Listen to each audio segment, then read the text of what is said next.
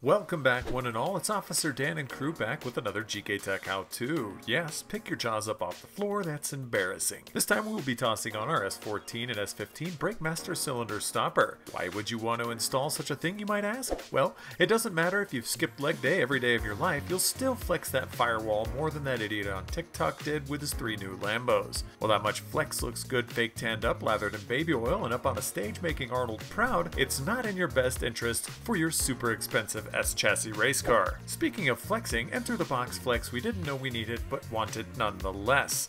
And after painstakingly opening this box with perfect timing, Zach has revealed what you get inside, starting with this bracket.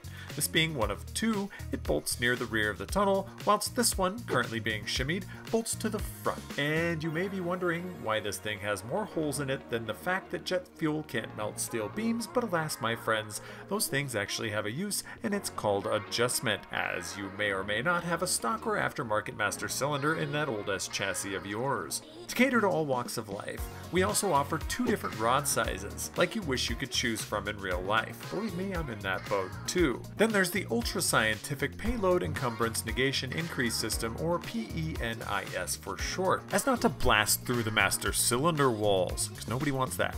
Next up are the washers that are not exciting at all and are just to be fitted to the bolts that hold the bracket to the tunnel, as well as a just as boring locking nut to keep that ish tight. Last up are the also boring but super important bolts that actually bolt the brackets together in harmony and flex denying ability. You get 3 long boys and 1 short boy. The shorty is to be fitted behind the master as there isn't enough room for a long boy, but more on that later. Bring your priceless car into the shop, pop the bonnet, which is Aussie for hood, and let's get to installing, shall we? Grab the rear side bracket, the shorty bolt, and the washer, and install that bolt and washer to the top right hand corner as shown here.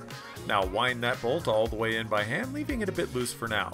Grab another bolt and washer and install it and thread that into the hole directly below the shorty and thread that in as well. Now it's time to get the other bracket up into the mix, grabbing yet another one of the bolts and washers and threading that into the hole as shown. Then pop the same setup into the lonely neighbor, finishing off your bolt and washer supply, keeping all of said bolts loose for now.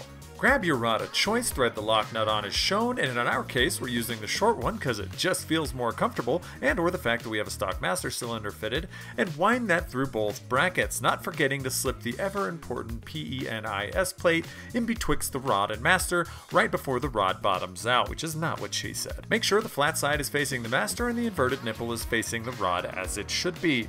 Now's the time to bust out the torque tools and torque the front side bracket bolts to the specs shown here on the screen, then the rear side bracket bolts to these slightly different and absolutely not the same specs shown here as well.